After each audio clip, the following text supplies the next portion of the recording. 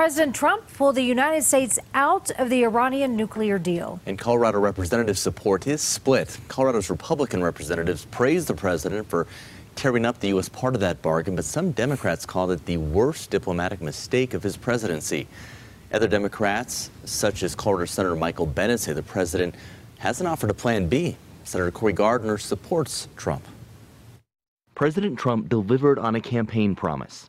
The fact is, this was a horrible, one-sided deal that should have never, ever been made. The president laid out some of the reasons he's walking away from the 2015 agreement the U.S. and other world powers brokered with Iran. Not only does the deal fail to halt Iran's nuclear ambitions, but it also fails to address the regime's development of ballistic missiles that could deliver nuclear warheads. U.S. is reimposing punishing sanctions. If the regime continues its nuclear aspirations, it will have bigger problems than it has ever had before.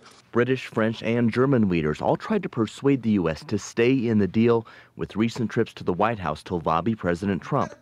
With the deal broken, Iran could restart its nuclear program, but the Iranian president has indicated Iran may keep its promise with the remaining nations.